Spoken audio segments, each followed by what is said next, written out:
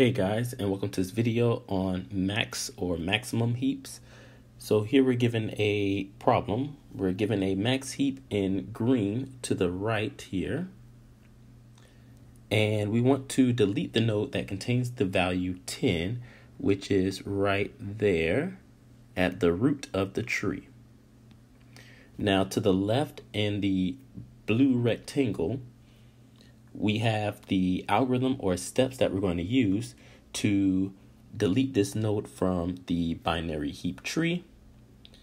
And so let's go ahead and get started. The very first thing that we want to do is step 1, where we delete the node that contains the value 10 in the tree. So let's go ahead and do that now. So we're deleting the node that contains the value 10.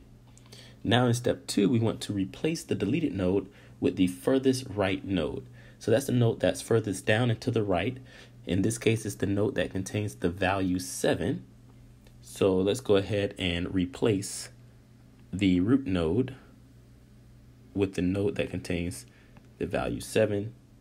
And of course, we're going to get rid of that node down below. All right. Now we go to step 3 and we heapify or fix the heap. So we first check that the heap property holds true. In this case of a max heap, the heap property is such that the parent node, that its value is greater than or equal to its children's values. So we check to see if 7 is greater than both its children, which is the node that contains the value 8 and the node that contains the value 9.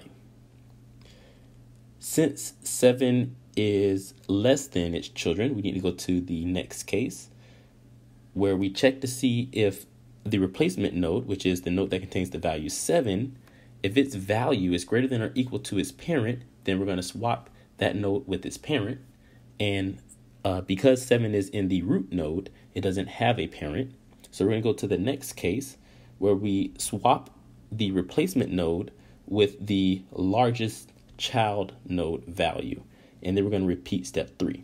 So in this case, the node that contains the value 7 has 2 children, the node that contains 8 and 9, and the one that has the larger value is the node that contains the value 9. So we're going to swap the 7 and the 9. Okay. So 9 and 7. All right.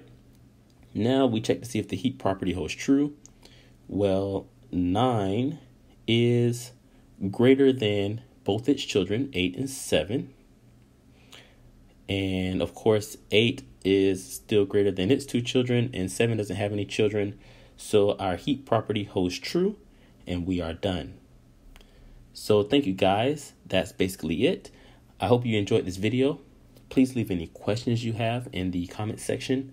Don't forget to hit that subscribe button for more videos on computer science and discrete math topics, as well as mathematics topics in general. And if you found this video helpful, please share it. Maybe others will find it helpful as well. And as always, guys, thank you for watching, and I will see you all in the next video.